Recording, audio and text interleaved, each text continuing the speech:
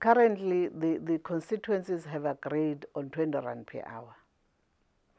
And immediately after the legislation has been finalized, then we will establish the National Minimum Wage Commission that will look at the adjustments on annual basis.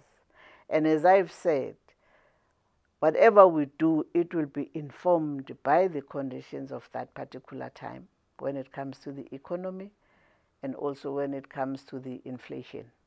So those are the most issues that we have to look at when we look at the adjustments.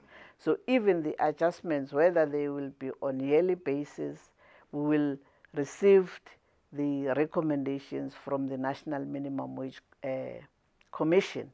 And the National Minimum Wage Commission will consist of organized labor, organized business, government, and the community as well. When it comes to government, we will be looking at those that have experts in different levels.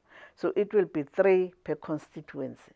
So whatever we agree at a network level, I always say, you know, my work is very easy because whatever decisions we take, social partners will discuss those issues first and get a consensus, and then they will recommend to the minister, and the minister will decide whether he accepts those recommendations or he or she will further amend those resolutions.